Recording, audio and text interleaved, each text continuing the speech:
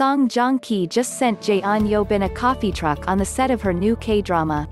Vincenzo fans, hold on to your hearts because Song Joong-ki and Jeon Yeo's friendship is alive and thriving. Fans of the show are currently going crazy on social media after Joong-ki sent Yeobin a coffee truck on the set of her upcoming Netflix K-drama Glitch. All of the Glitch team members were happy. Our Vincenzo Casano, Song Joong-ki sent coffee flour shaved ice.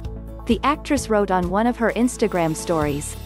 While sending support to your fellow actor isn't a new thing in the Korean entertainment industry, it's the date that he sent it that's got their followers reeling.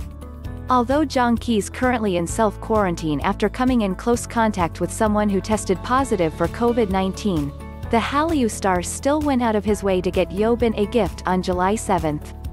Fans of the show know this as the exact date Vincenzo promised he'd meet Yeobin's character, Hong Cha-young, again on the show's final episode. It's also known as Chilseok on the Korean calendar, or their traditional version of Valentine's Day. So sweet. He definitely made it.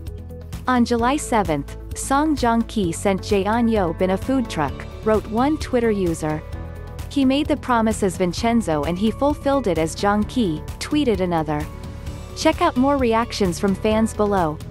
FYI, Yeobin is set to lead the mystery sci-fi series Glitch. It centers on the actress as Hong Ji-hyo, a woman with a perfectly steady and ordinary life. This all changes one day when her boyfriend mysteriously disappears, in a flash of unknown lights. Her search for him takes an extraordinary turn when she unearths an eerie secret with the help of a group of UFO watchers. Thanks for watching it.